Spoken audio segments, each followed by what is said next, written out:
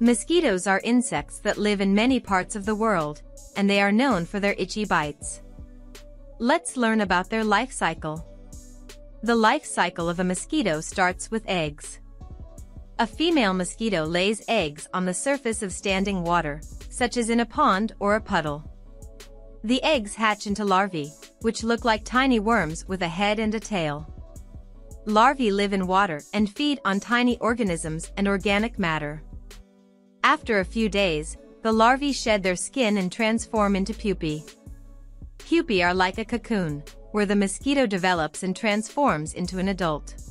After a few days, the adult mosquito emerges from the pupa and flies away. The adult mosquito needs to find a mate to reproduce. The female mosquito requires a blood meal to lay her eggs.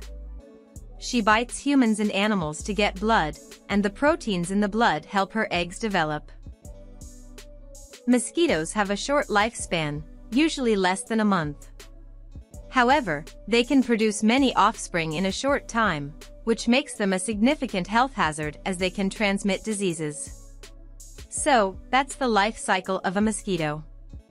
Remember to take measures to avoid mosquito bites, such as wearing long-sleeved clothes, using mosquito repellent, and getting rid of standing water around your home.